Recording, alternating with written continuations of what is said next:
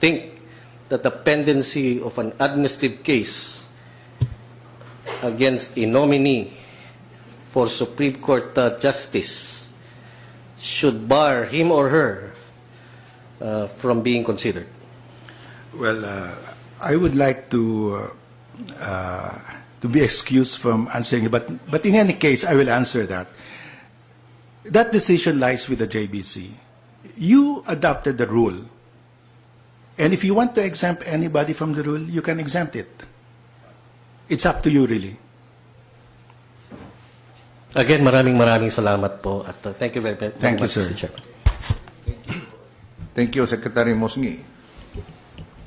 I'm thinking of questions to ask. Anyway, because they already asked about your programs, Chip,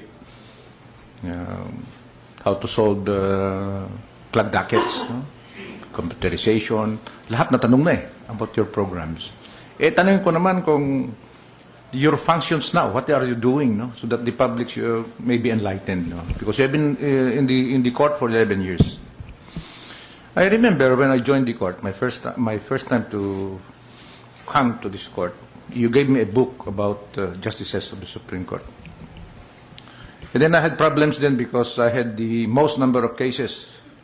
I think I inherited 1,300 cases. And also remember that you told me that it will take time before you get rid of your docket. And I vividly remember, and you told me that in order to learn the work of an associate justice, you need at least 3 years. Do you recall that, Chief Tony? Yes. But because I was ashamed to ask a follow-up question, I did not ask you. Kasi ibang dating sa akin eh. Well, there was a time that my wife worked with you in a case when you were the Presidential Legal Counsel. When I was newly married, I used to fetch my wife in all these meetings. Ngunit ibang dating sa akin eh. Nahiya ako eh. So I did not ask him. Sabi ko, parang natakot ako. You need at least 3 years to learn the work of a justice. Sabi sa akin, natakot ako eh. Ito, tatanungin ko na ngayon. Tatanungin ko na sa kanya. Why did you give that answer to me, Chief Tony? Well, in my case, it took me 3 years to really be comfortable with the work here in the Supreme Court. There are a lot of procedures here in the Supreme Court. And for you to really battle it out in the discussions in the Supreme Court, you must have a firm grasp of a wide range of areas of law. And for you to learn this and to have a full grasp, you must do this every day. And after 3 years, then you are ready, really, to discuss point by point any aspect of law. I said it took me 3 years really to feel that I can speak with authority in the en banc and battle it out with the justices like Justice Mendoza, V.V. Mendoza, with Justice Davide, Chief Justice Davide.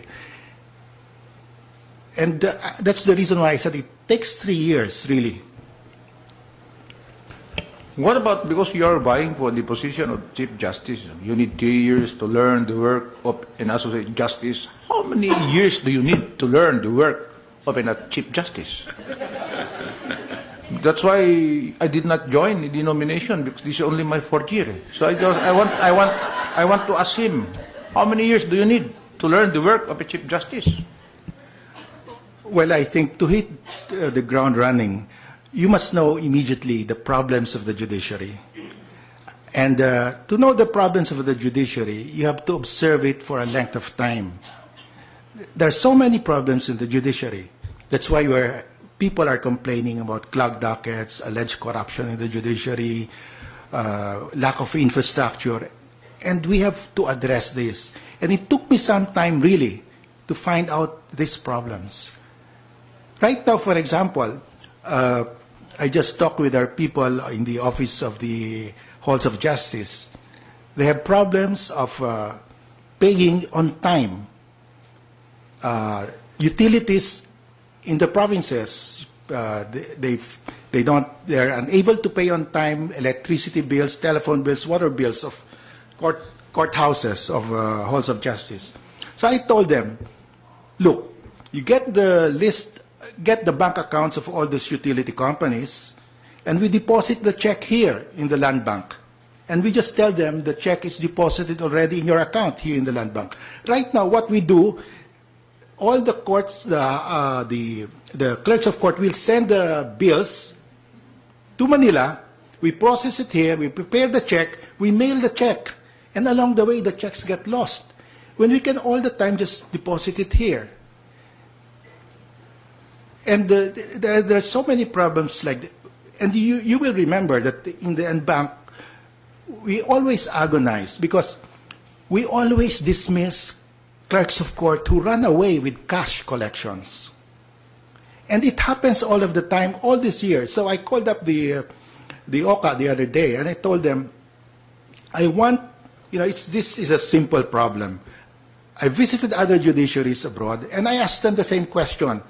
How do you safeguard the funds of the judiciary, the filing fees, when they are paid to your clerks of court or cashiers? Said, we don't have that problem. Why? We require them to pay the bank directly or to pay us in check. So there's no leakage. And that's what I told the OCA, to prepare a circular that I will sign requiring all clerks of court not to accept cash anymore, to accept checks. And if there is no checks, the filing fees will be paid to land bank branch. And most of the municipalities, municipal halls where the courtrooms are located, are just across land bank branches. And so the land bank has given us a list of all their branches nationwide, which are located beside courthouses. And so the clerks of court cannot complain anymore that the litigants have a hard time preparing the check. They don't have checking accounts, or they cannot. They only have cash. Well, if they have cash, they can go right across the street where the land bank branch is located. And we can just do away with all of this revenue leakage. Now, all of this takes time to understand. And it took me a long time to understand this problem. Another thing, no?